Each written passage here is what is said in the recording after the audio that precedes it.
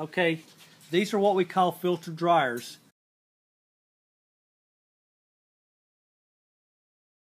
We have different sizes of dryers.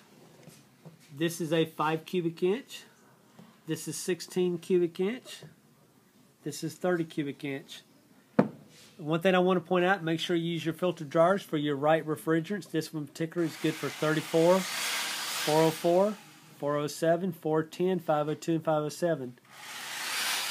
If you have any questions how filter dryers work, go to nateexamreview.com. I want you to look at this filter dryer. See how rusty this is?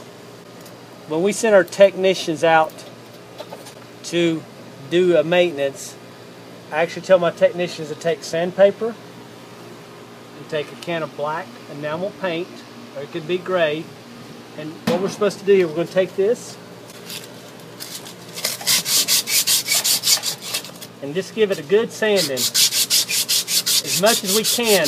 The reason you want to do this is because if you don't do this, eventually it's going to rust out and it will cause a leak in the refrigeration line.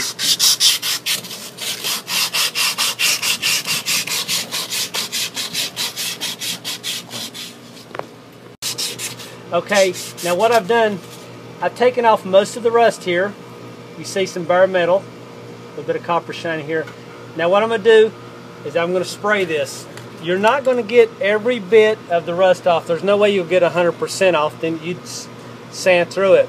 But whatever you do is going to extend the life of this filter dryer at least 2 or 3 years. Okay?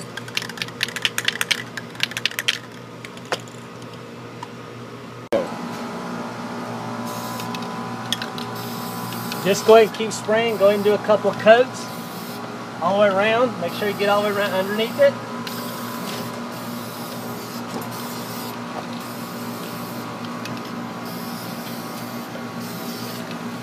Okay, now what I want you to do is look, see how we got a nice heavy coat of enamel paint on that filter dryer. So much it actually shines. So here's what you want to do. You want to sand these things down, you want to clean them, you want to help the customer, you want to protect their equipment as much as possible. If you like this, please subscribe, please share, and please comment. Thank you.